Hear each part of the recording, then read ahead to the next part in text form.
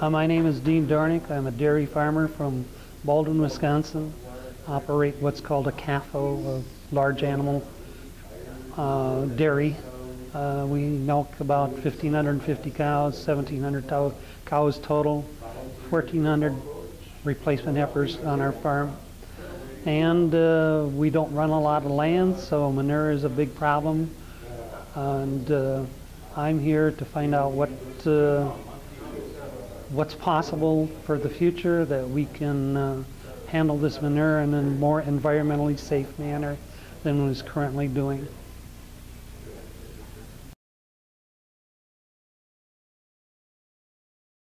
Well, I'm Mike Thierry. I used to own Thierry Engineering. We did engineering work and agricultural waste handling, waste storage. We did a lot of work on a lot of larger farms, and, well, farms of all sizes in Wisconsin and Minnesota. I've done work with anaerobic digesters over the years. I worked on the first two anaerobic digesters built in Wisconsin. I worked with anaerobic digesters in the state of New York. One that's was on the State University of New York campus in Morrisville, and another one a farm where folk at Cornell University are monitoring it. So I've been interested in digesters, worked with digesters, and worked with lots of different systems and manure handling. And so I'm interested in what's going to transpire here. Panel discussion, so both will be available to answer your questions. So with that, without any further delay, I'd like to introduce Dave Drewski. Dave holds a BS degree in Scientific Land Management from UW River Falls and MS degrees, that's plural, in Urban and Regional Planning and Real Estate Finance from UW-Madison. He had a 30-year career managing 3M's global real estate portfolio. He now serves as the Executive Director of Kinney River Land Trust and is excited to make a contribution to the efforts of the landowners and members of the Kinnickinnic River Land Trust. It's a good fit for him because he's an avid fisherman, and trout fishing on the Lower Kinney has been a passion of his since 1974. His program is going to give an overview of what land use policy, best management practices, and technology can do to help preserve our prime farmlands and landscapes and maintain our extraordinary cold water streams.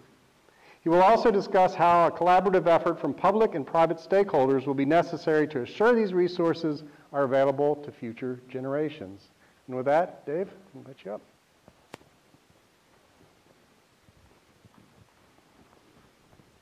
Thanks, Eric. What you didn't mention is once upon a time before the career started, I was a community resource development agent in central Wisconsin.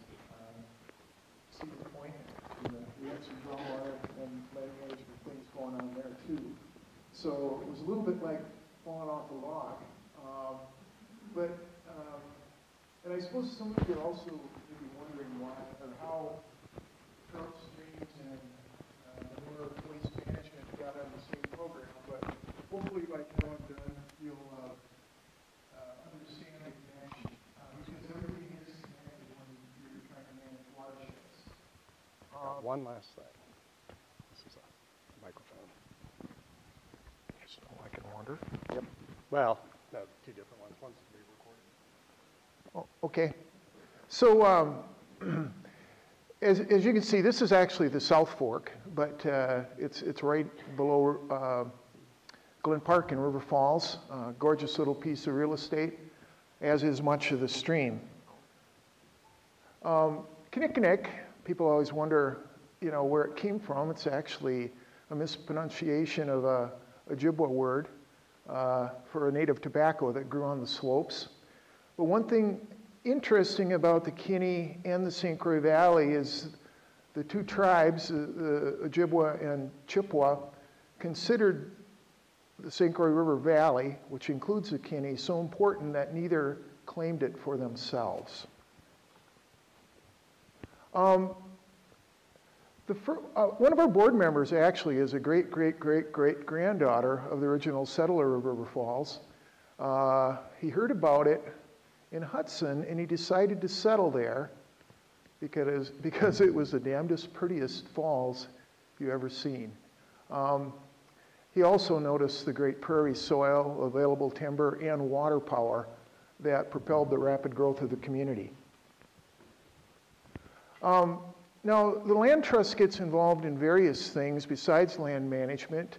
The photo on the left, the river is very popular for kayaking, and that represents the difference of opinion between kayakers and trout fishermen. They don't tend to get along very well. And another issue, if you've seen the blue and white Free the Kinney signs, that's not us. They're an affiliated organization, but they believe it's in the best long-term interests for the health of the river to remove the dams. And I'll have a little bit more on that. There's also another issue. This is more amongst trout fishermen, but do you use worms or do you use flies? My position is whatever will catch them is good. We need more people participating in fishing, and we want to preserve the resource for that. So here's what we're trying to preserve. The photo on the left is down in the Kinney Canyon, that 8-mile stretch between the city of River Falls and the St. Croix State Park, or the Kinnickinnick State Park, excuse me. And clearly, it takes a great environment to support trout. The native trout, the colorful guy on the top, is a brook trout. Their population numbers are actually growing, especially in our feeder streams and along our springs. And the brown trout, which gets bigger and is more tolerant of warmer water, is very prevalent. You may hear the people down in the Driftless area down La Crosse, Viroqua talk about having the best trout fishing in the state. No, we do. The highest numbers of trout in the state are in the Kinney. So it's hard to argue that dams are causing a problem when you have record trout numbers, but trout are very sensitive. It's much like if you've ever climbed a mountain. The higher you get, the less air there is to breathe. It's the same way with water. The warmer water gets, the less oxygen it is. And that's the issue with trout. They need cold oxygenated water. Now, Trout Unlimited is one of our partners in managing the Kinney. And for the last 25 years, they've managed the water going in and out of the city of River Falls. And a tip of the hat to the farm and land management community. Today, the water coming into the city is 4 to 5 degrees colder than the water exiting below Glen Park. And the monitoring also shows that with the rise in temperature, the water on both sides of town has increased by a degree to a degree and a half. So that is of concern. And in the lower Kinney, where we today have very good trout populations, those trout are seeing stress because water temperatures are getting higher than they're comfortable at.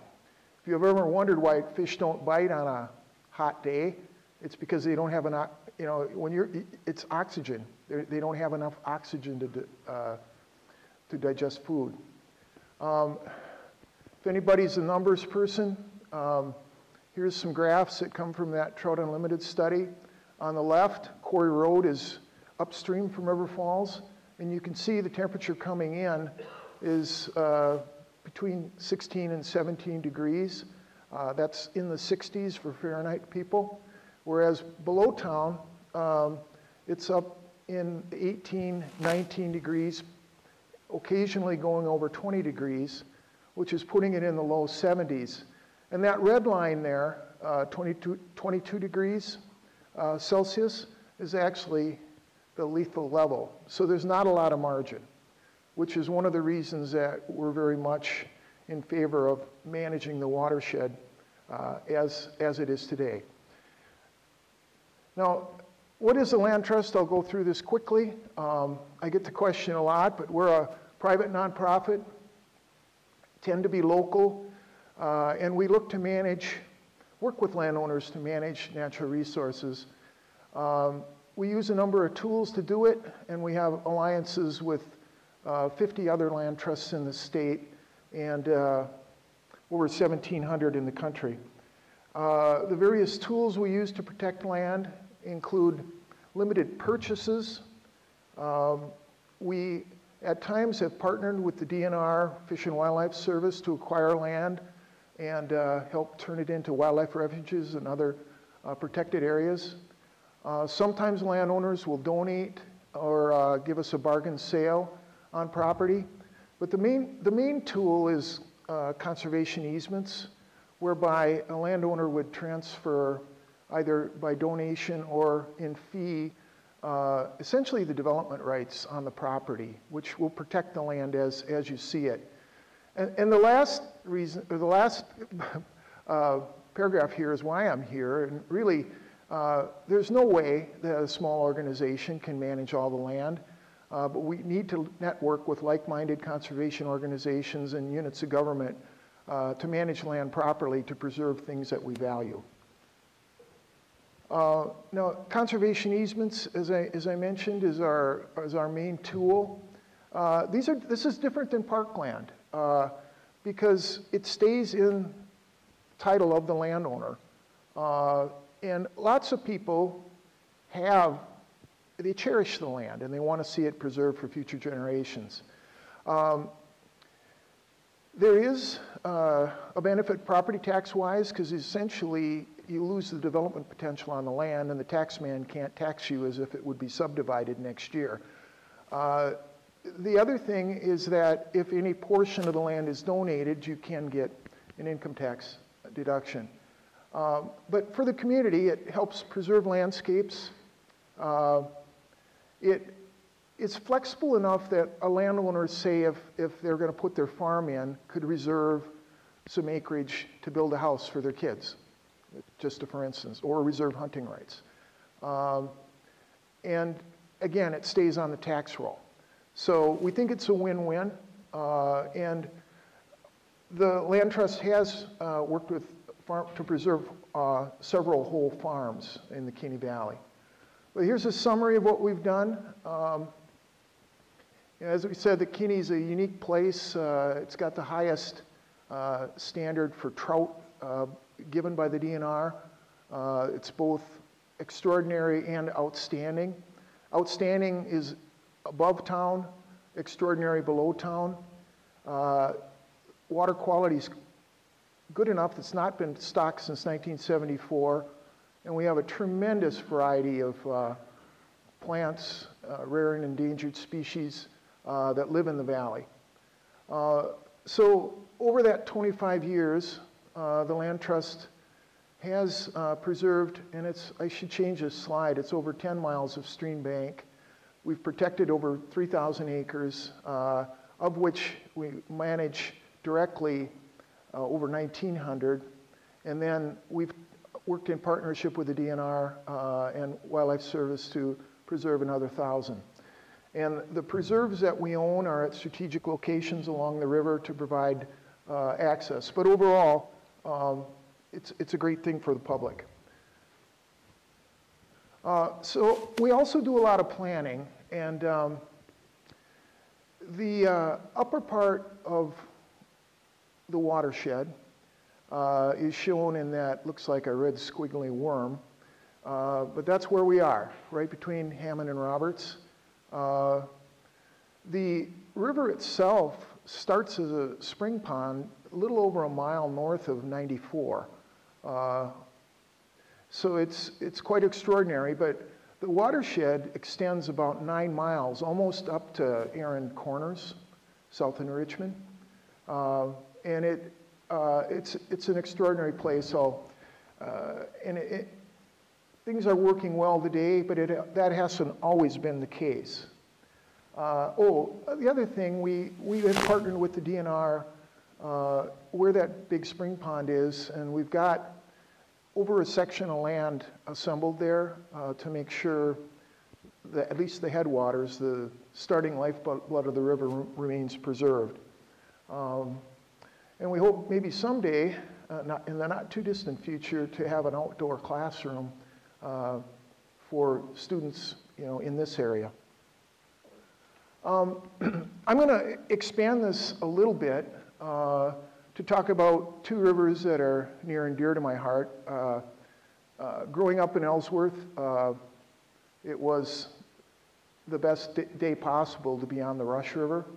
And then the interesting thing is when I was growing up, the Kinnickinnic, especially the lower Kinnickinnic, had no trout. And I'll explain how the trout came back in a minute. But these are some extraordinary watersheds, some of the best in the eastern United States. The Rush is a little bigger, a little more, both start in St. Croix County and move on through the Kinnickinnic going to the St. Croix, lower St. Croix, and the Rush going down into the Mississippi near Maiden Rock. And it's also, all the orange you see on there is either prime farmland or farmland of state significance. So it's a huge percentage of the total watershed is farmland. And that's why we're so interested in managing it for current and future generations. So the soil conservation ethic started actually with a soil survey done, if you can see, if you can read real well, in 1933, actually before the Dust Bowl. And this identified areas of erodible soil. And in the authorizing legislation for Public Law 7446, they recognized that the wastage of soil and moisture resources on farm, grazing, and forest lands is a menace to the national welfare. Let that sink in a little bit. But out of this came a good part of the Ag Extension Service, Soil Conservation Service, and Soil Conservation Service eventually morphed to be the NRCS, which is a very active and important partner in farmland and stream preservation today. Back to the Kinney just a little bit. Because it had a lot of prime farmland around it and a lot of water power, thanks to the waterfalls, it was heavily used to power the growth of the community. Sawmills, slaughterhouses, flour mills, laundries. Essentially, the river was devoid of life. One author described it as a hellhole of devil's broth. And those dams were repeatedly washed out, in part due to a high rate of erosion coming out of the watershed, and the kind of unrestrained growth and timber cutting. But it was recognized after a big flood that took the building, the dam out by the last building I showed, that it was time to do something about our streams. And there was in one of the books describing the formation of the Soil Conservation Service, and I'm going to read this to you too, I think it's pretty profound. A land is as good as its arteries, and with the general cooperation and support, stream improvement work may well prove to be the magic key to open the way to better land, water, wildlife, and a more productive agriculture. I think he hit it dead on in the 30s. Now, this wasn't just done by government agencies. Sportsmen's groups are very active in preserving rivers. In River Falls, their Rod and Gun Club went out with the DNR to contact landowners and did habitat restoration work, over 30 miles of fencing to keep cattle out of the river, They gave them cattle crossings so they could get water, but it was a tremendous thing that happened. And all the while, the DNR kept stocking trout. And back then, the key to catching fish was to know where the hatchery truck was, because it was a put and take fish. Whatever bridge the hatchery truck stopped at, that's where you fished. In the early 1960s, again after a big flood event, the DNR acquired 21 easements, and they're shown in yellow on there, but they're to provide public access to the river. And then in 1993, when the Kinney Land Trust was formed, we've acquired another 34 easements along with 3 preserves. But in total, working collaboratively, about 50% of the river frontage and the major tributaries is now protected. But despite all that good work, in 1970, there were no trout in the Lower Kinney. Well, the city had to do its part too, the city of River Falls. Under DNR orders, the wastewater treatment facilities were upgraded twice. And of equal importance, the dams, and the city had a municipal utility, and they relied heavily on the rivers. Because of their impact on trout, the city was forced to switch to run of the river, which maintained a steady flow. And so a combination of that and 2 decades of soil and water conservation work allowed the river temperatures to drop by 10 degrees. And soil erosion was cut by an estimated 75%. So in 1978, just a few years later, there was an excellent population of brown trout found in the river. Actually, it was good enough that they stopped stocking in 1974. So those investments paid off. And it, you know, as I said earlier, this doesn't happen just with the efforts of a land trust. There's lots of public and private entities, government entities that are dedicated to preserving soil and water, so we're not alone. So I'm going to switch over now to conservation practices, because there was quite a battle. I mean, the river was beautiful to start with. It went through some rough decades and was corrected. And to keep it where it is, I think is a real part of my mission personally, and that of the Land Trust and other groups. Because activities on the land do definitely affect the quality of water. And there's factors that are directly related to land use practices and some that are not. But weather patterns, land use trends, the type of conservation practices that are used, and climate change can definitely affect the river. Remember, we don't have that much margin in terms of cold water. But any climatologist you talk to will tell you that our climate has gotten wetter and more humid, which leads to heavier rainfall events. You actually have to manage your nutrients differently when you have heavier rainfall events. You can lose a lot of good investment. And then your design has to be different too. I think a lot of the design in our CSUs are for 10-year events. You know, when you have 100 and 500 and 1,000 year events with some regularity, it may need, you know, a management change. You need to look at your management change.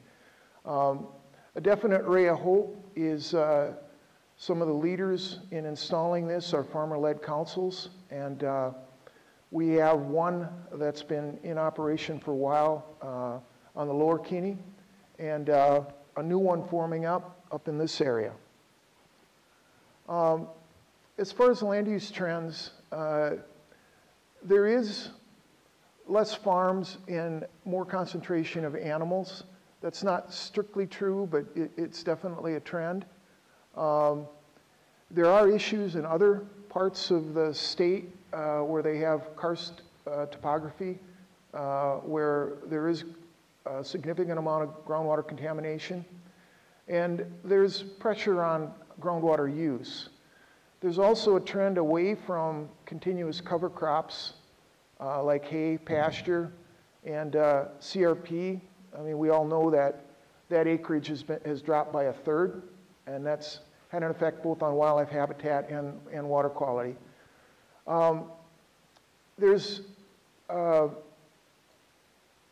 People may not necessarily sell their land, but when they keep it, they'll want some income from it, so they rent it. And a renter can have very different attitude towards the land than an owner that's been there for generations. And then we've got a big influx because of our proximity to the Twin Cities of people with no agricultural background coming out to the country. You know, mowing 5 acres of lawn. I don't want to spend my whole Saturday doing that, but some people do. Some people may have, you know, other reasons for owning it, such as converting it to residential or commercial uses, which decreases habitat, adds to impervious surfaces, et cetera. So that all can affect water quality. As I mentioned, farmer-led councils, we've got 4, along with the Western Wisconsin Conservation Council that is starting up. And I think, as with soil and water conservation practices that were put in the 50s, 60s, 70s, the top farmers in areas tend to be the ones willing to try. And their neighbors might not want to be first, but they'll be a quick second if they see it works. And I think that's a great model. It's a model that's worked before. So some of the things that help streams and runoff nutrient management include grade stabilization structures. That's quite a washout on the picture on the left, as opposed to the berm that was constructed. I mean, this picture was taken in the same year. But it doesn't stop runoff, but it slows it down. And it's good for the watershed. Seeing a lot more of protecting soils during all seasons with minimum till or no till, or putting down cover crops for the off season. I mean, there's some trick to getting this to work, but there's more and more people employing these strategies for soil, water conservation, nutrient management, building organic matter in the soil. It's effective. And you know, the boogeyman in the room is phosphorus. You know, everybody needs it to get their crop of corn or beans or whatever, but you know, in some cases, you know, it leaves the field, whether directly through runoff or through erosion. But 1 pound of dissolved phosphorus can generate 300 to 500 pounds of algae within the watershed. And that's why this, despite being a national wild and scenic river, is an impaired waterway under the Clean Water Act. Some other things that not only conserve soil but provide habitat are grass waterways and buffer strips. You can see in the picture on the right, there is row crop and then continuous cover, typically, you know, a grass pasture mix, but that buffer strip slows water, collects nutrients, it's good in the appropriate place. So I don't have the data for St. Croix County, but I think you ought to be aware that there is a transect done of farming practices. In Pierce County, you can see that In the Kinney, they have the lowest rate of soil loss of the trout streams in Pierce County, below the county average. And if you really like stats, you can see that the Upper Rush and the Kinney have the best conservation practices of the streams. That might be because some of those fishermen, or some of those farmers are trout fishermen. I tend to think there's a strong correlation, but it is important. So another thing with managing the water resource, a quick overview of the hydrogeology I think is important. You can see that those black lines are ancient fault lines which affect our geology, but in our area, and you can see Pierce and St. Croix County, it's sedimentary rock, both limestone and sandstone, that are actually great sources of groundwater. The groundwater is available. We're flipping it now to a cross section, but at the bottom you can see the harder impervious rock that tends to direct water flow. The upper rock, think of it as more or less a big sponge where water is available at varying depths. Both the fuel streams, water wells, and other. But this ranges on the left from the St. Croix River, which is the edge of the watershed, over to the Red Cedar, which is on the eastern side of St. Croix County. But it's an extraordinary deposit brought to us by ancient tectonic forces and glaciers. A little more descriptive view of our geology, you can see the top gray layer is glacial till, via mixtures of clay, sand, and gravel. Tends to yield pretty well, and depending on how the lay of the land is, your drainage channels will follow the contours. And then beneath all that, the dotted line will be your water table, where our water comes from public agricultural and industrial uses. And you'll notice that it is a karst topography, which is basically limestone that's subject to forming cavities and other things that can change groundwater flow based on how those cavities have formed over time. They also, sometimes they can even form sinkholes. The groundwater it roughly follows land contours, but it does go in 3 dimensions, and things you do to tap into the groundwater can affect the flow. This is a little closer view from a study that was done in 2004, 2005, showing the Kinney and the gradient towards the river. But again, this probably doesn't mean much, but when the river comes into River Falls, it's flowing at about 35 cubic feet per second. When it hits the County F Bridge at the state park, it's at 95 cubic feet per second. So there's tremendous groundwater recharge coming in there. And you're going to see very similar things on the Rush. So I talked about watersheds quite a bit. Everything in purple drains to the St. Croix, and the tan, yellow, and blue go into the Mississippi. But watershed management is,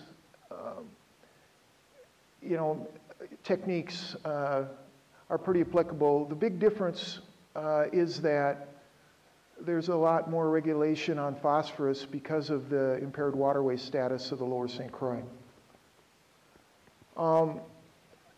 Groundwater is readily available here. This is from the County Land and Water Conservation Plan that should be adopted in a month or so. There, you can see that in our area, between highways 63 and 46, that water is plentiful and fairly shallow. The orange down in and around River Falls are those bluffs. So just to get your reference, but you know, there is, we're blessed with not only fertile land, but a lot of available water at relatively low depths. That really helps productivity. And then, because this is glacial till, there's a tendency for a lot of sand and gravels. The green in the middle there is a Jewett Formation, which is drought prone, and where there tends to be center pivot systems put in. So again, right in the headwaters area, there's a lot of light soil. I know that was a focus of the county's soil and water conservation plan. So what happens when you put a well in? You know, there's a groundwater level that's established, and the well takes advantage of it by pulling water out. And as the pumping goes on, it tends to depress the water table level in the vicinity of the wellhead. If you have the well spacings tight and consistent pumping, you can draw down the water table. And that is something that I know the county plan is going to be looking at. There is water use reports put together by people that have the high capacity wells. But you know, it's something that, you know, I showed you how important groundwater is to these streams. It's something we need to be vigilant about. And I don't know how well this shows up, but the top cross-section shows normal flow to the river. The second one shows what happens if a well, you know, a high-capacity well, for instance, was put close to the river. You can actually change the flow. And you know, it is possible, and it, especially in small and isolated aquifers, to really affect the flow of small streams or ponds. The other thing we can't forget about is St. Croix County is one of the fastest growing counties in the state. This study, again, was back from 2003, or 2004, 2005, but you know, at that time, the municipal water use was about 6.5 million gallons per day. And if you project that 5-year growth, or 5% growth rate out to 2020, it's more than doubled. I don't know if there's, this was the best source I could find, but I think it's likely that this has occurred, especially with our growth rates. So there is demand on our resources. Again, back to that study, there was a water budget done. And essentially, within our counties, most of the groundwater we have is recharged directly within the county.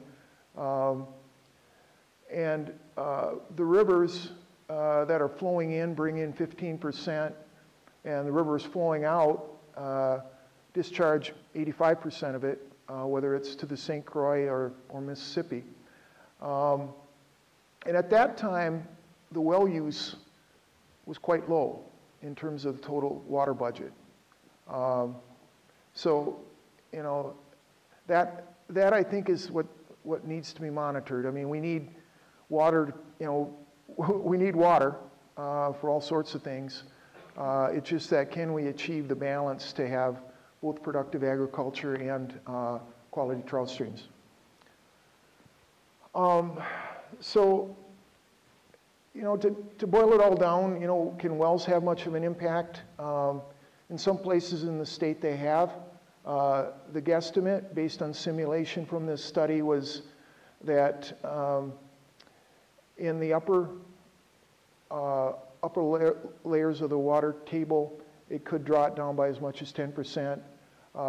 In the confined aquifers, the deep ones, it could have a more significant effect because there isn't the amount of recharge happening down deep as there is towards the surface.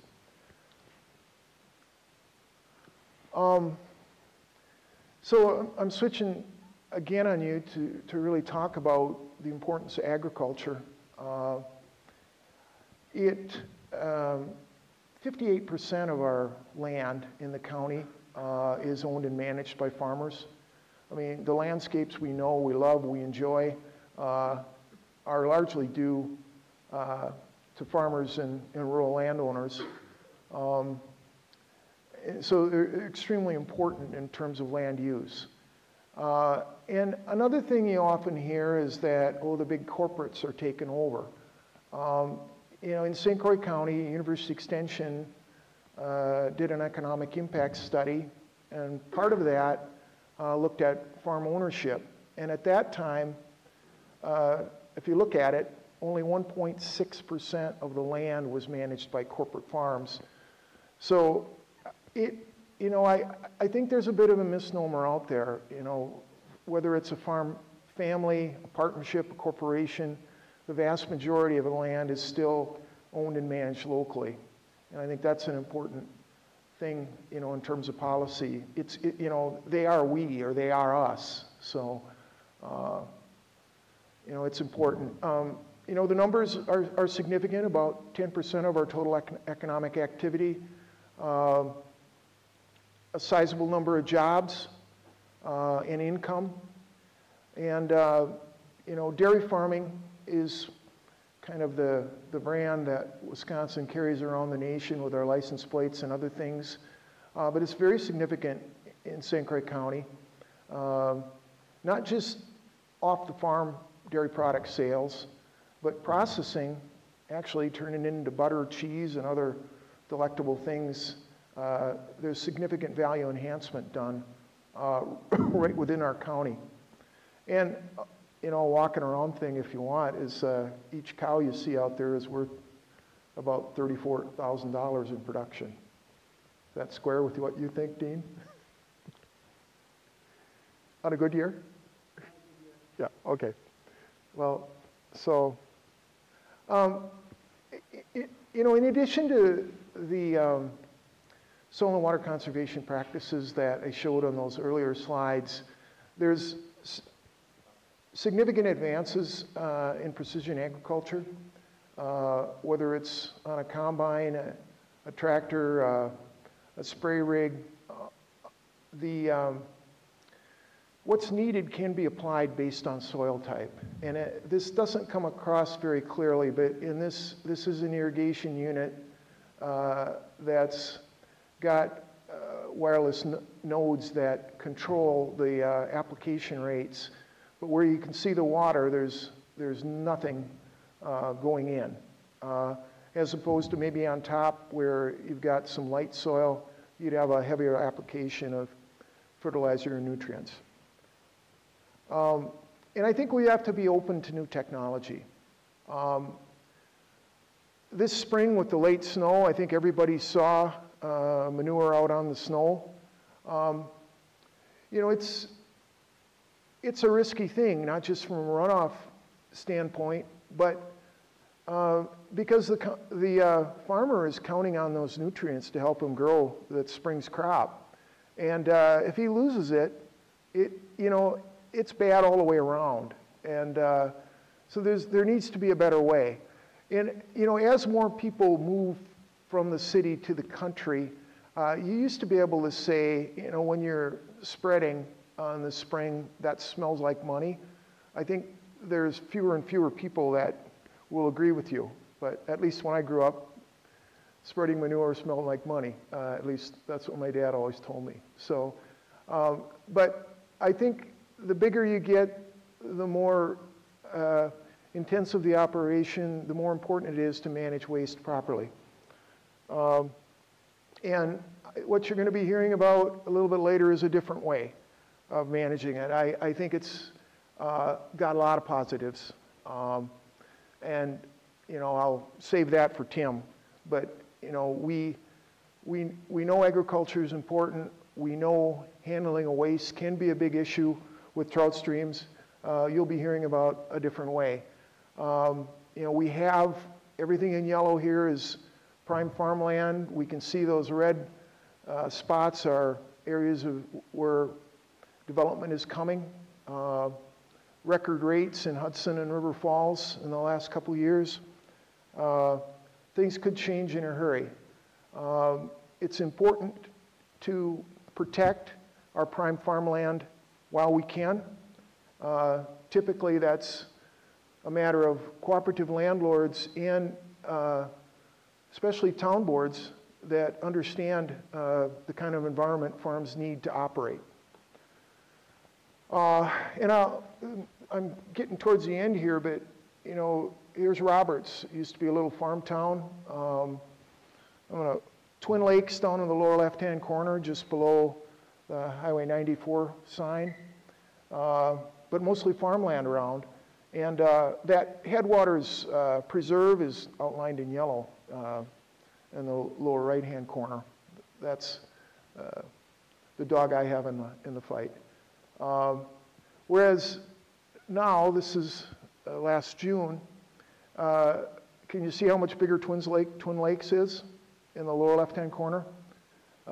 As opposed to the footprint of the city of, or the village of Roberts. You know, there is growth happening. They're making a little cement and selling a little gas down on the interchange too. So, I mean, growth is coming, and I guess it's a value proposition. What do we value? You know, agriculture and trout fishing, I think, can go hand in hand to help preserve our way of life. So, thanks for staying with me. We'll take one or two questions now, and then we'll have a panel discussion after Tim's. Are there any questions for Dave at this point?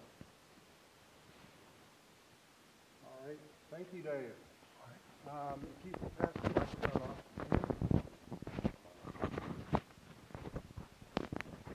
Okay. Now I'd like to introduce Tim. Tim's a professor of business development, energy finance, and clean energy specialist with the University of Wisconsin. His research and educational programs serve renewable energy executives, professionals, and policy leaders. He has over 30 years' experience in industrial renewable energy projects and policies in both executive and advisory capacity. Tim holds a senior position with Recon Associates, an energy and project development consultancy. Recon's clients include renewable energy, agribusiness, and manufacturing companies. The Open Society Institute, USDOE, USDA, USAID, and the World Bank. Recon's practice experience includes biorefineries, wind, solar, and biomass projects in 45 different countries. This program will present a general overview of anaerobic digestion systems, development and operation. We will discuss digester project risk and management tactics to address, and he aims to increasing understanding of how these types of biorefinery systems work, including achievement of operational and financial objectives. And with that, I hand it over to Tim Bay. Thanks, Tim. Thanks, Eric. 1984, I was working for a company called Fulton Van Dyke, now called Fulton. And one morning I had two engineers jump into my office, all excited. They said, "We need you, we need you, we need you." And I said, "Well, okay, great, cool. It's nice to be loved, but why?" "We want to sell an anaerobic digestion system to Packerland Packing." What? Awesome. What's an anaerobic digestion system and why me? Well, there were 300 people in the firm and I was one of two that knew how to work a spreadsheet. So I became the modeler and I drank the Kool-Aid. That was my first AD project. Paid for itself in 14 months. Really, the reason it paid for itself is they were able to shut down the pretreatment plant at this big slaughterhouse in Green Bay. I'm not here today to advocate nor pro nor con on AD systems. I just have a lot of experience with anaerobic digestion. So the presentation, and I'm going to do the classic presenter, never do this, never apologize right out the chute. I'm going to give you information overload.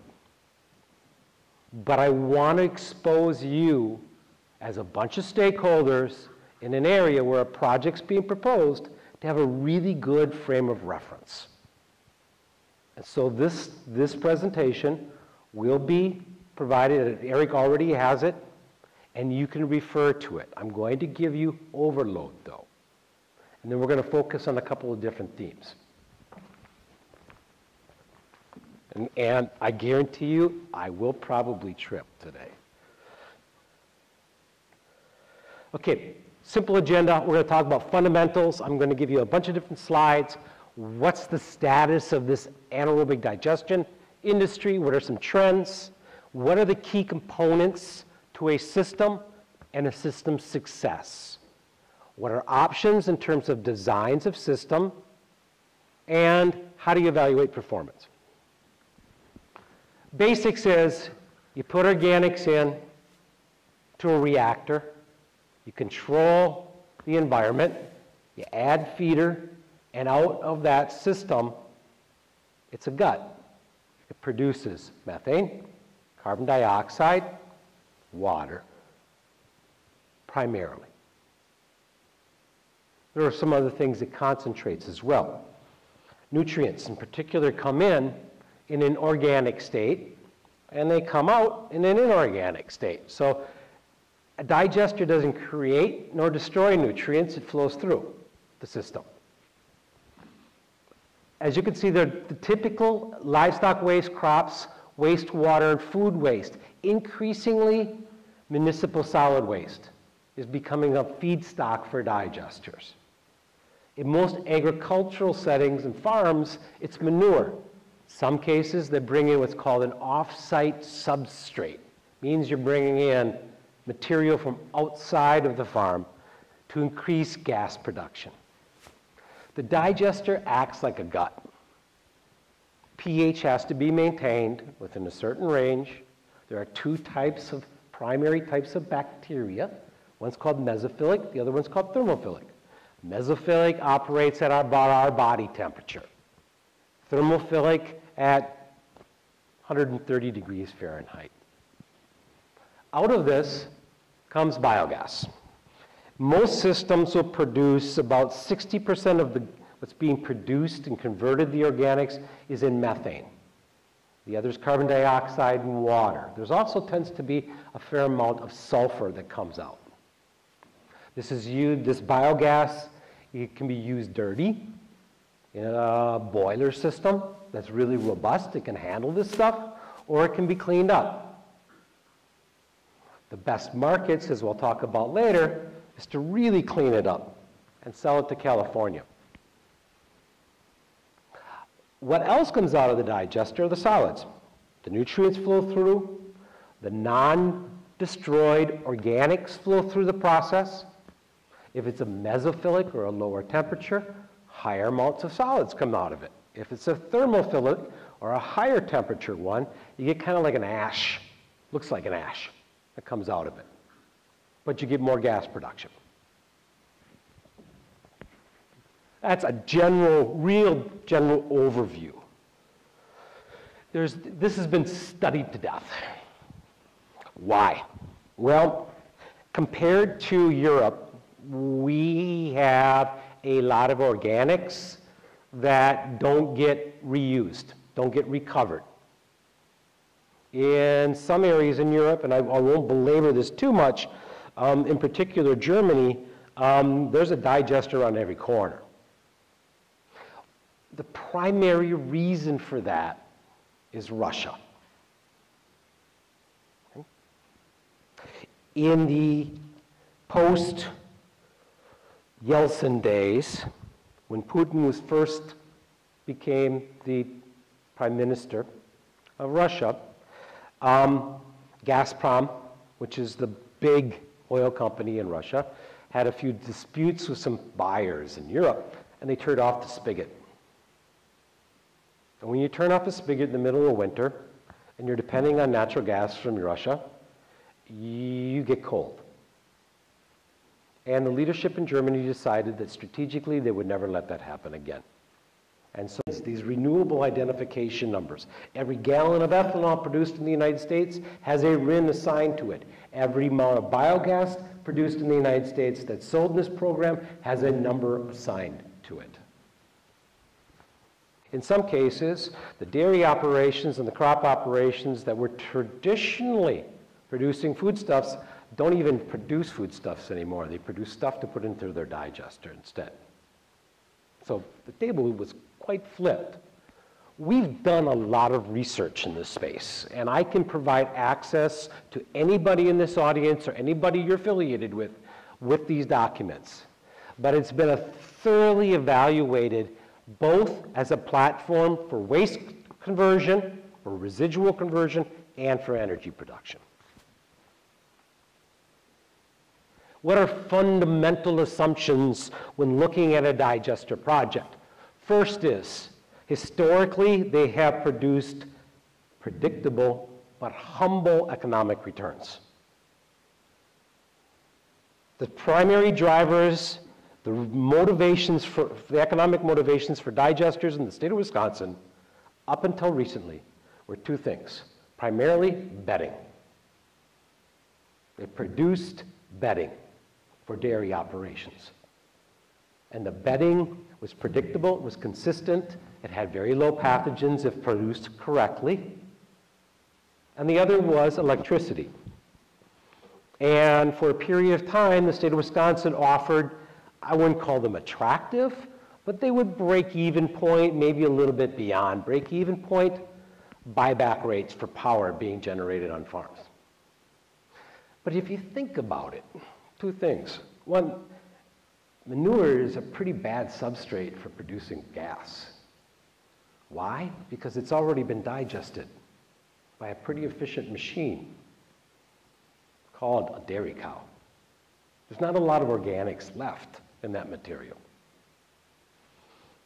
Second is there's a lot of water involved in dairy manure, lots of it. So historically, this thing called a anaerobic digester, just based on dairy manure, hasn't produced a lot of really good returns.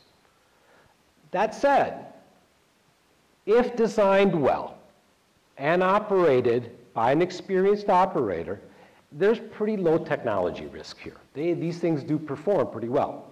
You have to manage them. You can't turn them on, walk away, and hope that it's still operating at the end of the day. And they have to be designed well. You can't shock the system, just like the Charles Stream. You have to operate it. This is a biological system. It has to be operated within parameters. USAID projects tend to have single or few substrates. As you see, I'll let you read it as well as I can. The transportation fuel option is the game changer. And this happened out of California. It's called a low carbon fuel standard. Well, there are two big programs in the United States. One's called the Renewable Fuel Standard. That's a federal program. The reason that there's 10% ethanol in all of our gasoline is a result of the Renewable Fuel Standard. It was drafted and promoted by the Bush administration, Bush II, and has been the law of the land since then. Well, in 2012, and then again in 2014, biogas was named as a renewable fuel, qualified for the incentives of the Renewable Fuel Standard, as long as it's used for transportation purposes. Along came California. They looked at this and they said, you know what, we can do it one better. And they produced a program called the Low Carbon Fuel Standard. What does that imply? In both cases, biogas, whether it comes from anaerobic digestion or landfill, if it can be cleaned up and put on the pipeline and sold to a trucking company in California, it qualifies for both of these subsidies, benefits. We're talking night and day difference between selling biogas for what we call brown fuel, or the fuel value, which is about $3 a decatherm. In cases where you can effectively sell gas to California, you can make somewhere between $40 to $80 a decatherm. There's a little bit of a difference between the two. And that's why investors and developers like this option of taking organic substrates, organic feedstock, putting it in a digester, and moving on. There is the holy grail, and then I'll move on to digester designs and trends. The holy grail, though, is this. In order for you to take advantage of these programs, of these incentives, you have to be able to take your digester gas and insert it into a pipeline. You have to get a pipeline to cooperate. You have to clean it up to the pipeline standards. It has to be the pressure of the pipeline. The interconnection of the equipment to inject it into the pipeline has to be approved by the pipeline. And then you have to find a buyer who's going to use it to move their trucks. The other pathway that was approved 4 years ago was that if that digester gas is generated through a genset or an engine, Caterpillar engine or a Jenbacher, a GE engine, and then sold to a utility, and the utility uses it for electrical vehicle charging stations, it qualifies for the same incentives. It's called an eRIN program. E for electricity, RIN for renewable identification number. That's a lot more convenient way, especially for farm-based systems that don't have a pipeline running through their property, because farms still have wires running through their property or have the ability to put it onto the grid. That is our holy grail. Nothing's been approved, a lot of pressure to do so, and a lot of investment capital hoping that this comes true.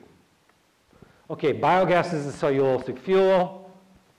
If you can clean up that gas, if you can put it on the pipeline, and if that gas is primarily from manure or municipal solid waste landfills, it qualifies for what's called a D3, which is the highest value. On a per gallon basis, a D3 will get you about $2.20 today, okay? So you can sell the gas for what it's worth in the fuel value, and then you get on top of that, you get $2.20 on the gallon equivalent. And if you sell it to California on a per ton basis, you get $120 additional on top of that. It makes it quite attractive. Okay, trends. Looks like we got a lot of them. 80% of those are digesters and wastewater treatment systems. They take sludge that's left over from publicly owned wastewater treatment systems or industrial wastewater treatment systems. They digest it to reduce the amount of solids that they have to land, spread, or landfill. And in most cases, that gas is used in a boiler or is used to dry the remaining solids. It's not used to produce electricity or transportation fuel. It's used on site because it's convenient. Same holds true here. We have about 35 farm-based digesters. All the rest of them are other operations, whether industrial or municipal. This document, I provide reference to it, and I'll make access available through Eric, is a big study that was done about digesters in Wisconsin a couple years ago. As you can see, there's 81 municipal wastewater digesters, 21 industrials, only 34 ags. And that tends to go up and down a little bit. Most of those ag facilities, the farm-based ones, they're flaring their gas now because they can't make any money selling the electricity generating. It costs them too much to do so. So they're just flaring it.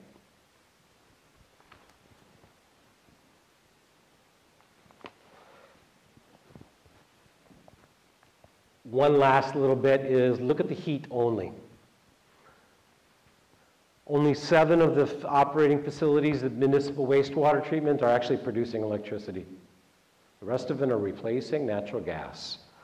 And here, the primary rationale for even having a digester has nothing to do with the energy. It has everything to do with reducing the amount of solids that remain that they have to landfill.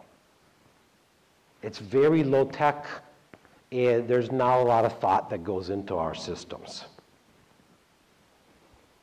Once you start adding a little creativity to these systems, though, you can start making them pay. So not only is the option available for making money selling innovative renewable natural gas, but you also have the opportunity to sell into the carbon offset market. What? Carbon offset market? Those exist? Yeah, they do. They just don't exist at a national level. They exist in the Northeast, and they exist on the West Coast. And if you have good advisors and you're willing to pay for those, we call them transactional costs, you can actually sell carbon offsets into those markets. So much so that our neighbors to the southwest have commissioned a very aggressive program to look at addressing primarily hog manure facilities. And hog manure is even worse than dairy manure because it has a lot less solids and a lot higher sulfur on a per ppm basis, parts per million basis. But Iowa is promoting it. State of Washington has just developed a very comprehensive roadmap. All right, so if I am looking at being a sponsor, if I'm looking at being a developer, if I'm a community stakeholder, if I'm an operator of wastewater treatment system, or I sit on the board of a municipal solid waste district, and I want to look into this, what things should I be considering? Well, first is look at public-private partnerships. And if not public-private partnerships, collaborations among various stakeholders who would benefit from it. Design the project appropriately. You design it around the opportunity, not around the technology. I'll say that again. Design the project around the opportunity, not the technology. You don't bring the engineers in until you've identified the opportunity. You don't bring the engineers in until you've identified the problem you want solved. In the case of an ag system, you're looking primarily at underutilization or ineffective utilization of nutrients. Making gas on the side. Or you're looking at primarily producing gas and also providing a nutrient management approach. Creative, secure assets. Assets mean buy-in from stakeholders as much as it does the boilers, the gensets, the collection systems. But more importantly than the design of the system, is the security of the offtake and feedstock agreements. What are those? Feedstock agreements make certain, because a system doesn't operate unless it has raw material to come in. And those raw material providers have to be willing to cooperate and meet contractual obligations. These are long-term contractual obligations. They have to be credit-worthy and willing to collaborate and guarantee a certain amount of stuff coming in, because otherwise the digester doesn't work. It's called the feedstock agreement. The second really important part is called the offtake agreement. That is the customer. Does the customer stand up?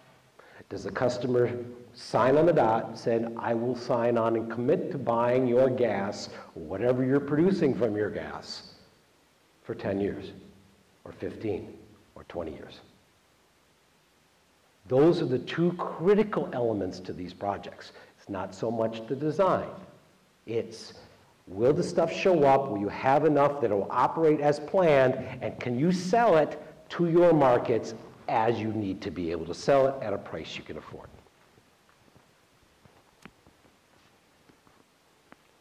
Okay, so you can read this feedstock, project feasibility, we benchmark, we analyze, we evaluate the risks, and I'll go into detail. Benchmarking. What's the project's return on capital employed, or return on investment? Capital employed is a better number, okay? Because every project has upfront numbers, has what are called development costs. Sometimes if a project takes multiple years, those development costs can come up to being 15, 20% of the overall project. That's a lot of money. What's the overall return on all the money going into the system? What are design and operational risks, and how are those risks managed and addressed? Are there capital investment constraints? Are there collaboration constraints, especially collaboration with the government? We call this political risk. Okay, remember that renewable fuel standard program I talked about, where there's a sunset, 2022.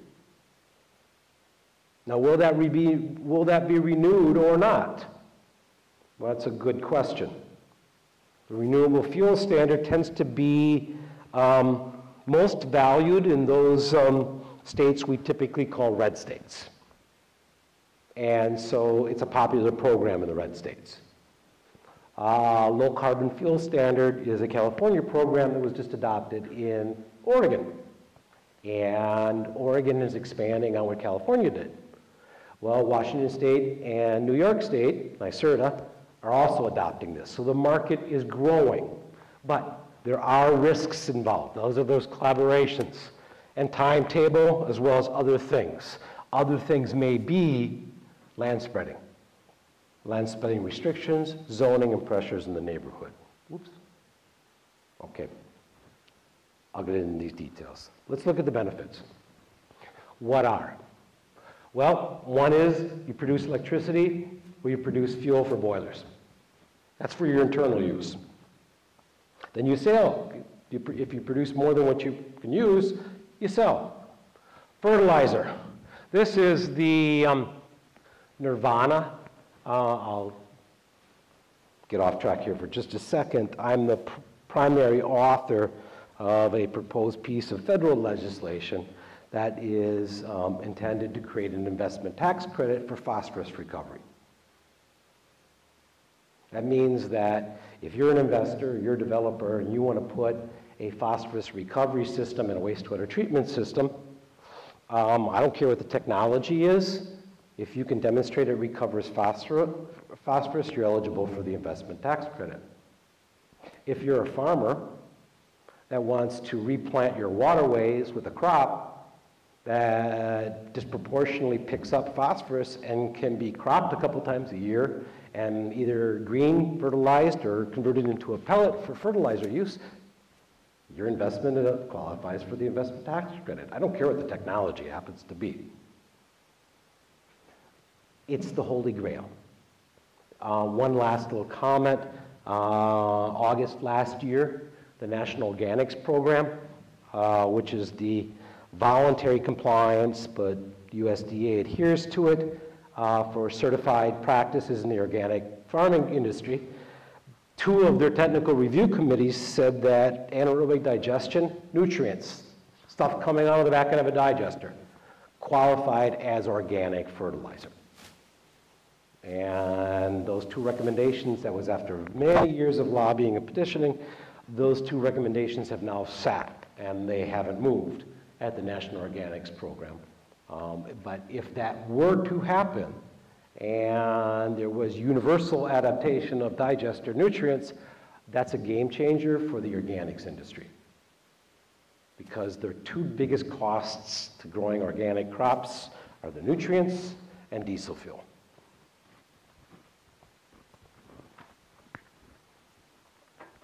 Okay, so now design options. I'm going to go through a whole series of different iterations here. As I said, I'll make this available so you understand, but every digester begins at one point. And these slides are very, very graciously provided to me by a company called Renew Energy. Renew is one of the oldest digester design companies in Denmark. The basic concept, you take feedstocks in, there's little or no tipping fees coming in, goes through a digester, you run it through what's called a combined heat and power. That's a generator. And then the gas goes to the generator, and you do whatever you can to the nutrients and the solids coming out of that. That's a very simple system. Basic industries, livestock manure, liquid organic dairy waste, wastewater treatment sludge. Next iteration is you upgrade the gas by scrubbing it. Scrubbing it, you remove the contaminants from that gas, and you pump it into a pipeline.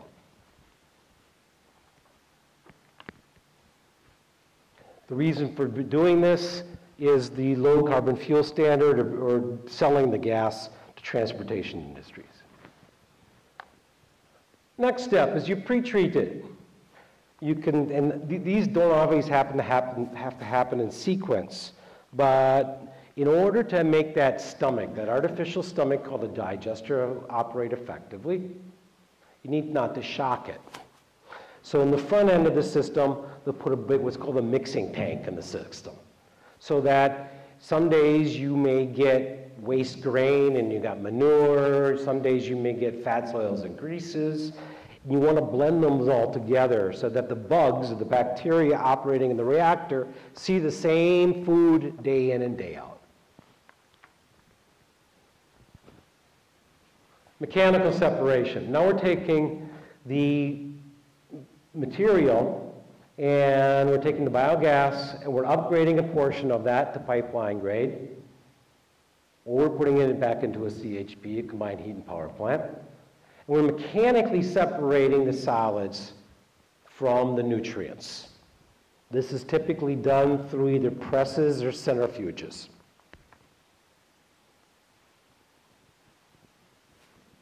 We can take that one more step further, and we can treat the processed water with membranes. Reverse osmosis, ultrafiltration are the two most common techniques. What can you achieve to that? Pretty close to potable water. Now, there will be those developers and promoters that will take a membrane water and they'll do this and they'll. I'm not recommending that, but it does happen. I was at a grand opening one time that happened, and I went, oh no. Now we get really sophisticated. We start taking a look at the nutrients, and in this case, looking at the nitrogen. And we start looking at ways of stripping the ammonia from the digestate. This is an aqueous form, which means it can be used back in systems like ethanol plants, breweries, those type of things that need nitrogen for their processes.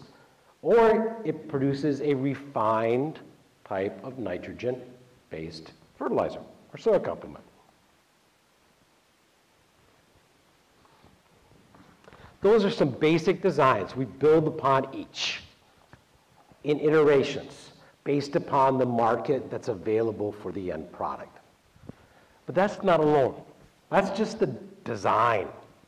Then we have the deployment or the application.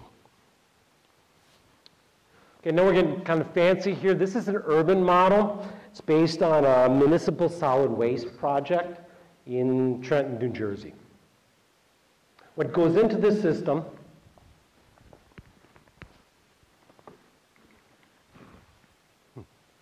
is sorted municipal solid waste and food processing wastes. The pretreatment eliminates the impurities. It goes to the digester. The digester, biogas, goes to biogas upgrading and is sold in the pipeline. There'll be a certain portion, because this is pretty big, that will also go into a small-scale combined heat and power plant that operates this system, so it's self-contained. There'll be a compost with high degrees of phosphorus, a A concentrate with high concentrations of potassium and ammonium sulfate. The processed water is used for irrigation and washing water.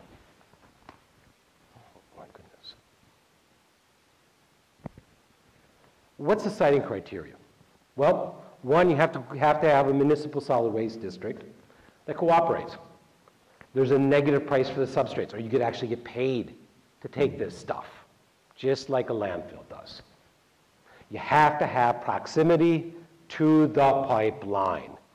If you don't have close proximity to the pipeline, the costs of building out your pipeline get factored into the capital budget, and in many cases, rule these things out.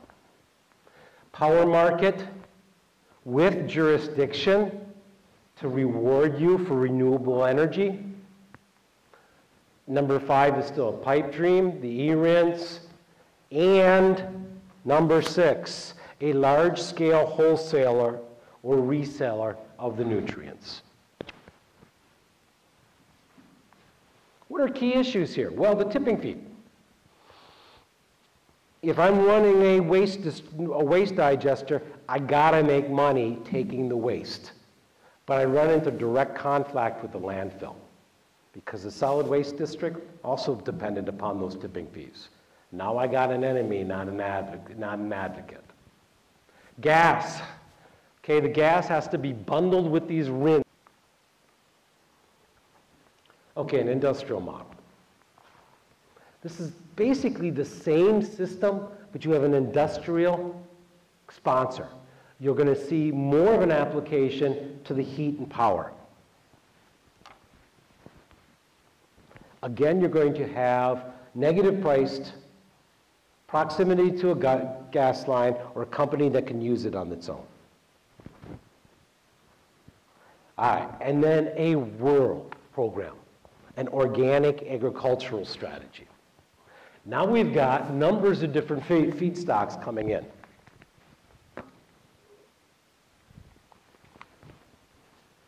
We've got food processing wastes, organic from farms, and energy crops.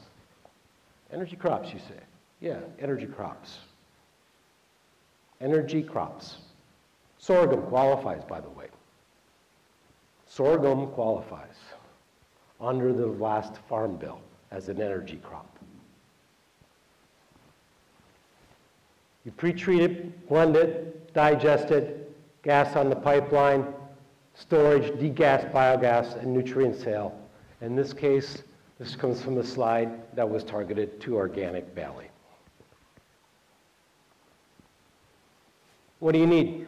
Well, in order to max out the benefit from the nutrients, you have to have a high concentration of organic crop producers and or forward contract with those organic producers. Somebody who's going to take the value of those nutrients. If you don't have those nutrients in this organic strategy, you're selling them as substitutes for conventional fertilizer. Doesn't mean that's a bad thing. You just got to recognize there's a different value proposition between the two. Well, one market will value it as its organic source. Another market will say, no, that's just some other fertilizer. Now I got to figure out a way to use it. Is the substrate available and at cost? Now remember, let me go back one slide here. This is where this world gets a little complicated, okay? In order to max out the value of these programs, the RINs, the federal program, the D3, calling it cellulosic biofuel, in order to max out or have the lowest carbon footprint fuel in the low carbon fuel standard in California, you can't have this. This is questionable. All they want is waste from farms. Which means, we go through this, it reduces the economic performance, the gas performance of the gas production element of this. But it optimizes your total revenue because you can sell it to California and you get a lot higher price. So there are lots of different trade-offs that go into the design of these systems.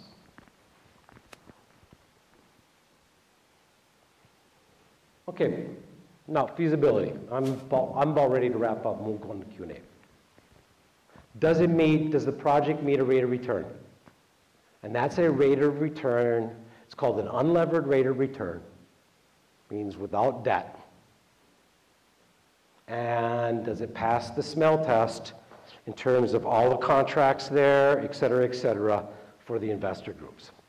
Is cash flow sufficient to cover debt? Is there an exit strategy, or is the investor going to hold on to this thing forever and manage it for cash flow? Is the creditworthiness of the off-taker and the suppliers obvious? Is the off-taker somebody that nobody's ever recognized before, or is it Chevron or BP? Chevron and BP are real active in this world. Real active in this world. Are the farms new ownership, new operators, or the producers of the substrate well established, been around for a long time? Can they stand by their contracts?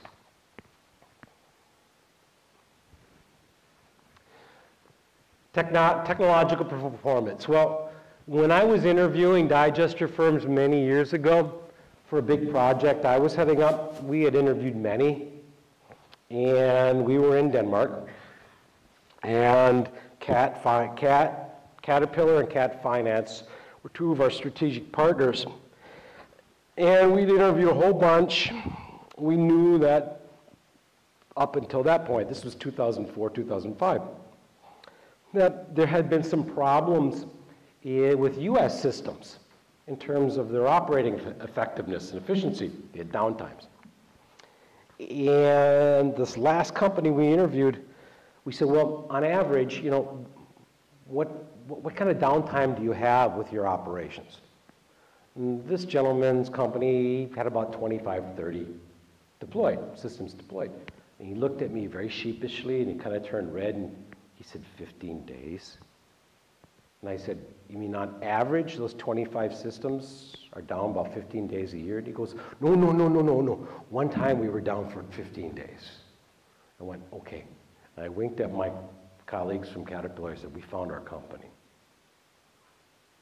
Not only did they have a track record of being able to produce that way, but they also had financial backing.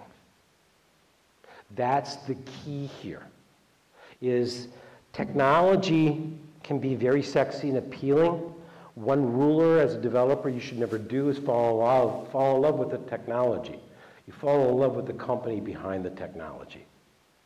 If the company has a strong balance sheet, has been in business for a long time, and is what's considered creditworthy, they're going to stand by their guarantees. They may not have the most innovative practice, but they may have the one that you can rely on over the length of the contract. Quality of the management team. There are lots of different considerations for an investment, for blessing or opposing a project. 80% of it relies on this topic. Is the management team of quality? Do they have experience? Do they know what they're going to do? I'd much rather have a good idea and an excellent management team than an excellent idea and an average management team. Permitting. Is the permitting process recognizable, and can you get an accurate estimate of the cost of compliance? Is there a probability of community resistance, and what's the cost of addressing the community resistance? Both of those in Wisconsin are challenging topics. General rule of thumb, as a developer, and that's my expertise, is in project development. For every dollar a motivated community group has to spend against you, you're going to have to spend $10 to $25 in addressing those concerns.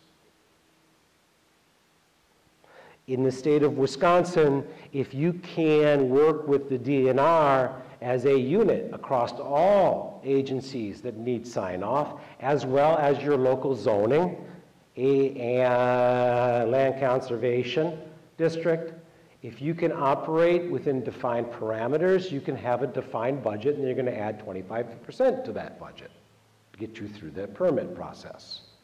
If you can't get the answers, that budget tends to grow and grow significantly.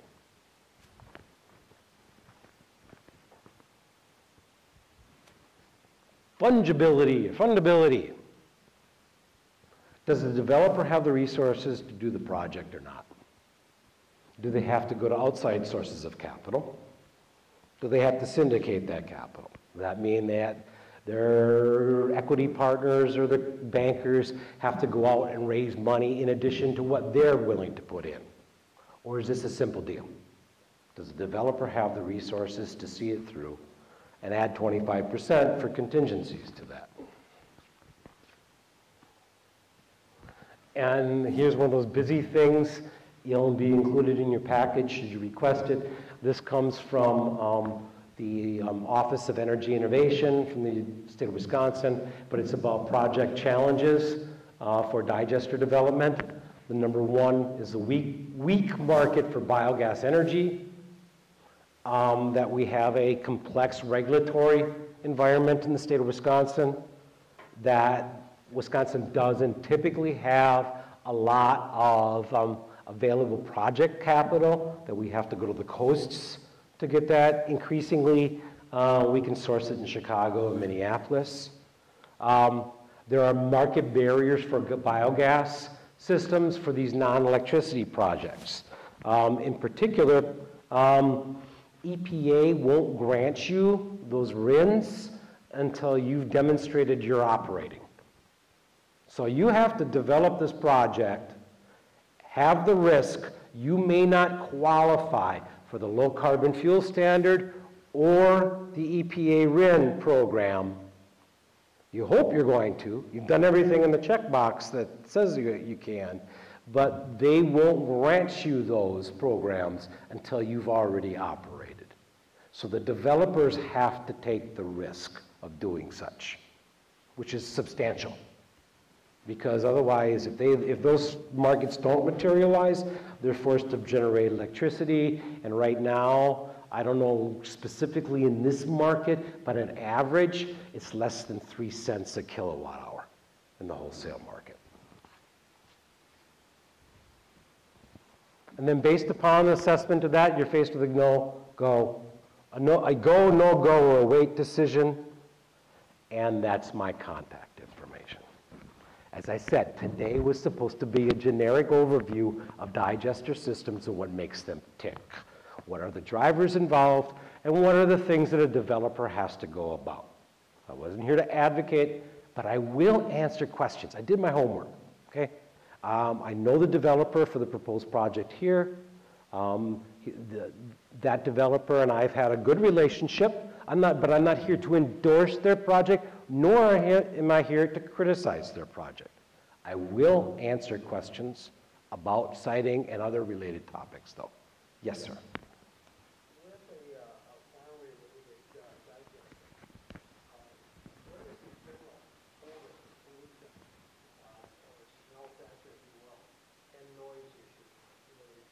Good question. Question was, with a farm-based digester, what are the odor issues and the noise issues, okay? Let me address the noise issue first. It depends primarily upon how the gas is being used. If the gas is being used in an engine, engines are loud, okay? If an engine's not encased in a noise-reducing environment, a building, it can be really quite loud. If it's encased, you can barely hear it. That's manageable. Okay. Odor. Odor is a direct result of manure coming into contact with the atmosphere. Actually, it's the sulfur that makes it stink. That's when you pump, when you drive by a lagoon, it can be a pretty big lagoon, that lagoon's been settled, it doesn't really reek all that bad. But you take the solids, primarily the hydrogen sulfide that's in the bottom, and you land spread that and you expose it, the oxidation that occurs in that is what causes that rotten egg smell. No, there's almost no smell to the digesting process, okay? And the digestate, the solids that come out, those are composted. Now, there is a little bit of a risk to a composting. If you have a small scale, there are two primary risks to compost. One's leachate. That is, rainwater coming down, leaching it through. If you don't have a leachate collection system and you got a trout stream, you got an issue. The second part of this is with large scale, and this happens to do with all composting systems throughout the nation. They're under increasing scrutiny because of the air emissions from the compost. NOx in particular. Nitrous oxides are produced. That's why compost, typically, that's been turned a bunch of times, has very little nitrogen left in it because it's all been oxidized and released into the atmosphere.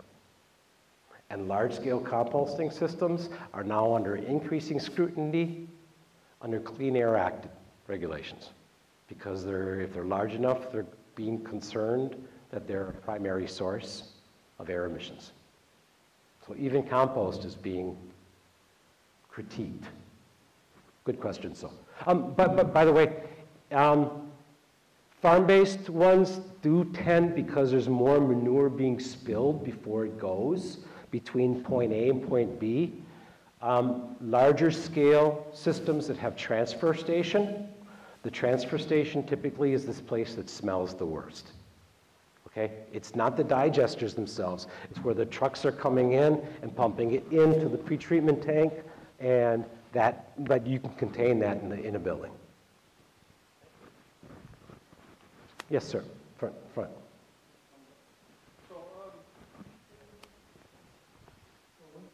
with the digester, you build this thing up and then digest everything and drain it out and constantly stuff out and you have storage issues with the stuff that's coming in.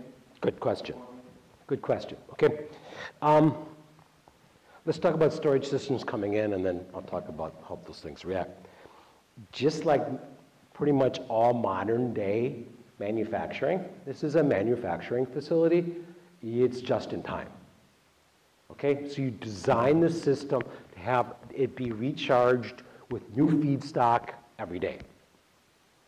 You can design for contingency purposes holding tanks, pretreatment tanks, and those benefit for two things. One, if you have a major storm event, you don't have your stuff coming in, you got stuff that's readily available on site.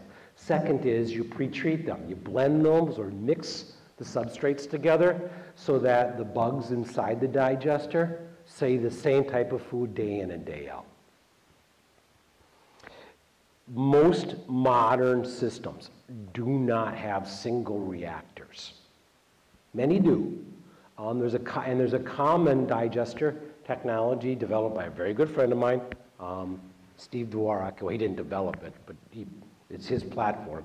It's called a modified plug flow, where you put the manure in the front end, and it makes its way through the system in about 28 days.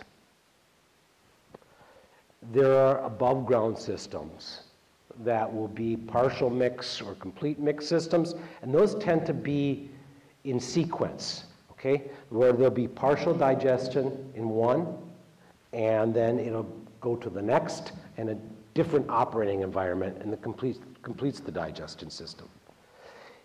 There are often systems where they'll run those two parallel, and they may run, I'm getting kind of in the weeds here, stay with me. They'll run at the low temperature system in the front end, the mesophilic in the front end, and then finish it off with a thermophilic system to optimize the conversion. Running parallel systems, the benefit is you can shut down one line, clean it out. Because no matter how careful you are, you bring in stuff. You can bring in stuff like this to gravel, and lots in between, okay? But they all need to be cleaned. in order on a routine basis, and scheduled basis. Okay. To answer your questions? Okay, sir. Hello. I wanted to educate myself with the digester, is it possible to take in septic? I am a septic hauler in the county, and I see you introduce municipal, but none of the municipalities in this county receive septic. So, would we be able to directly haul into a digester? Biggest issue is contamination, both pathogen and what other people put in their toilets. Okay? If you'd have to work directly, I'd be skeptical, but you'd have to work directly with the digester operator about the eligibility of that feedstock. Okay? There may be motivation to do a treatment system for your pumped septic systems. The biology is the same. The problem is we can rely on cattle on what they put into their gut and what comes out of their gut. People are not quite as reliable. So with this education you're seeing, if I produce a clean product to bring to the digester, it could treat. Conceivably, yes. Yes, because it's the same biology. I would get all the cell phones out of it, all the different products, and you could be able to treat. Theoretically, absolutely. Okay? Is this proposal, would that person be interested in something like that? Well, what typically happens with yours was you bring your pump. My holding tank's got to get pumped this year. Okay? That's going to go to a wastewater treatment system. And you're going to pay a tipping fee. You pay a tipping fee to dispose it in the wastewater treatment system. The sludge that remains from those systems then gets digested to produce gas. If you're suggesting to circumvent the dissolved airflow system of those wastewater treatment systems, you'd have to work directly with the digester operator. I'm not saying it's not possible, okay? But it'd have to be a win-win for both of you. You're still going to produce gas. That gas will qualify for some incentives. You ask a really good question, okay? I can't give you a definitive answer to because of the contamination, both in terms of what people put down their toilets and the illnesses, the pathogens that humans have as compared to animals. Good question. Thank you. Yeah, question in the back. The ma'am. Humans also take an awful lot of drugs. Are the drugs in that human waste, is that also a problem? As it is in the antibacterial treatments that ruminants get. Yes. Yes, it has to be addressed in the digestion operation as well. Before we get to the next question, just have a little program you know. I have myself scheduled 2 of them together, so I'm going to have to leave before this is over. But we can continue on. Can you hear that? Yes, I have another question in relation to the odor. We live on a small farm, and we've had many visitors over the years come to our place and take a deep breath of fresh air, and they say, this is so wonderful getting out of the city and smelling this fresh air. We love the fresh air out there. And one of my concerns really is the odor. So if we get this built in the community, and there's a problem with the odor, and we report it, and they come out and they say, yes, it's too high or whatever, what accountability is it? And you talked about accountability of getting people to have products coming in, accountability for money going out, but I don't hear a lot of accountability of the provider to the community. I don't hear anything about that. So once they get that out there and there's problems with odor, what's going to be done? Well, first off is, that's a legitimate concern, okay? There are ways of managing odor. They all cost money. Now, for an on-farm system where the skidder is taking the bedding and the manure and picking it up, putting it into a conveyor, or dropping it into a pit, and it goes into the digester. That odor control happens between the barn and the digester unit. Where there are, in case there's a digester system that operates in Wanakee, just north of Madison. And the manure is piped from 3 different farms, from the barn. One's got a sand system, so there's a sand recycling, capture, cleanup. The other 2 are not sand-based bedding systems, and they're piped directly to the digester. The digester, there is an aroma in the solids building. There's very little aroma or odor in the other digesters. Then there's the transfer station system, and that's where it's collected by truck, brought to the digester complex, and then is transferred into the pretreatment. The odor that comes from that type of system is in that transfer station. Because once the substrate, once the stuff enters in, it's in a sealed system all the way through.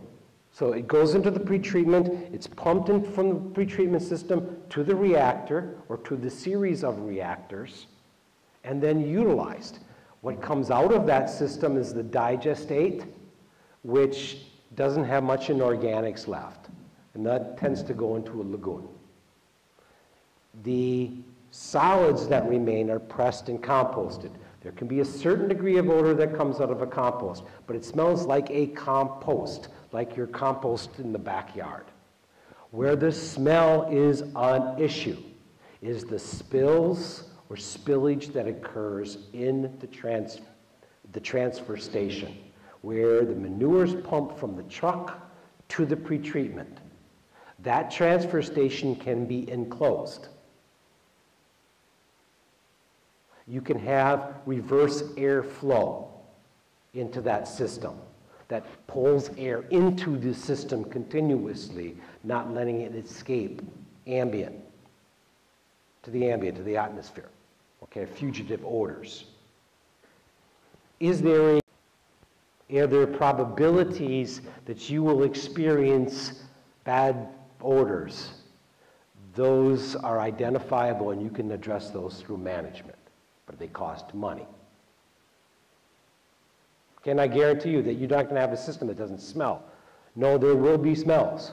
Will you have that strong hydrogen sulfide, rotten egg smell like liquid manure spread, knifed in during the spring, or land spread after alfalfa has been harvested? You won't have those kinds of smells, typically, on an efficiently run operation. You will have those smells with manure spread from a lagoon. From an environmental compliance, and this is an opinion, okay? From an environmental compliance perspective, in terms of nutrient management, regulatory compliance, a centralized digester system provides you one obligated party for multiple farms. One identifiable obligated party for multiple farms, as compared to land spreading systems where you have those multiple farms. Now you have multiple obligated parties. The cost of compliance is much higher when you have multiple parties that you have to regulate, you have to inspect, you have to have them file, and so on and so forth, as compared to one system where you have one obligated party and you can require them to have insurance, significant amounts of it. So that is an editorial, okay? That's me passing a little judgment on the contrast between the two.